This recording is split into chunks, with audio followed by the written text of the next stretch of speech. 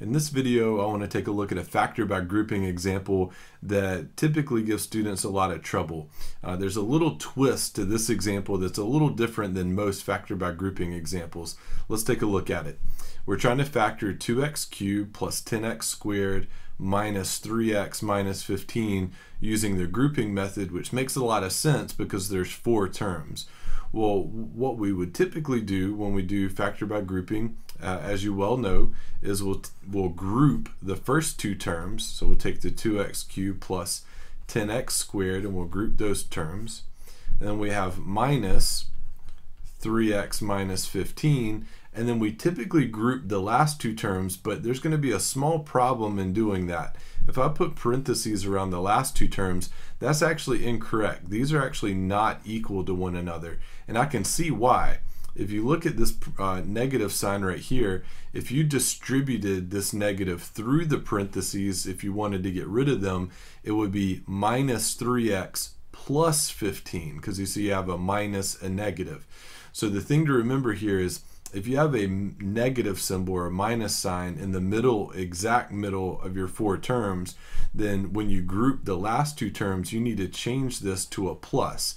And the reason we change that to a plus, just to be clear, is in anticipation of distributing this minus sign if we wanted to do that. And so we'd have minus 3x minus 15, and so these would be the same. This expression here would be the same as the original expression, because we never want to change the meaning of the expression, we just want to change the way that it looks. So that's the key that I really wanted to stress in this example, was that if you have a minus sign in the middle of your 4 terms, when you group the last 2 terms, you're going to have to change the sign. But once that's done, you can proceed and finish as normal. We'll factor the GCF out of the first set of parentheses.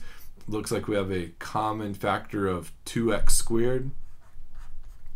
So if you factor, or you can say undistribute, a 2x squared out of these 2 terms, you'll be left with an x and a 5. 2x squared times x would be 2x cubed, and 2x squared times 5 would be 10x squared. This is kind of like using the distributive property in reverse. It's taking common terms out of the polynomial and factoring it out as opposed to distributing it through.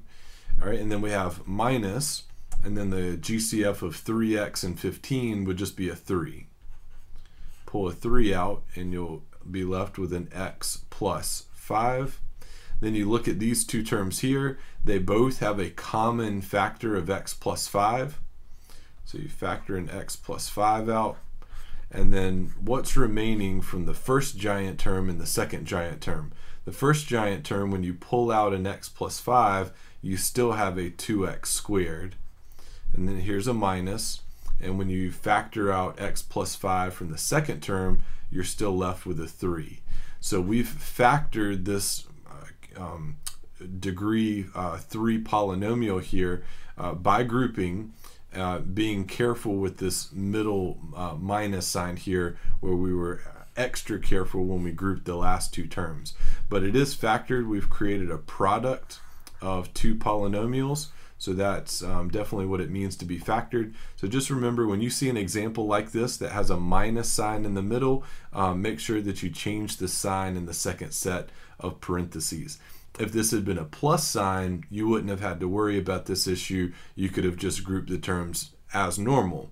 But with the minus sign, you have to change the sign that's in the middle of your second set of parentheses.